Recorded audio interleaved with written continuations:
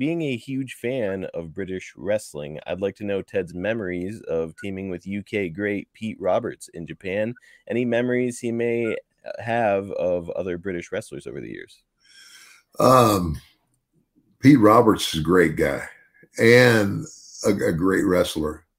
He had his own style, and I did on occasion have opportunity to tag with Pete in Japan, and of course, yeah, but it was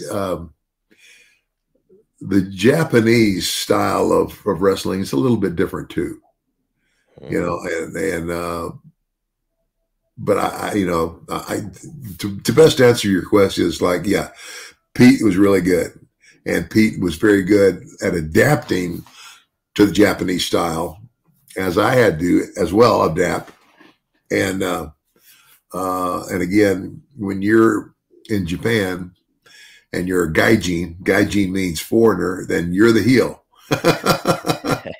You're the heel, and unless, of course, the fans and sometimes will turn you babyface depending on your work. But no, I had a world of respect for Pete, and very good, unique style, and I guess I would call it a more British style, and I enjoyed it. I thought it was great.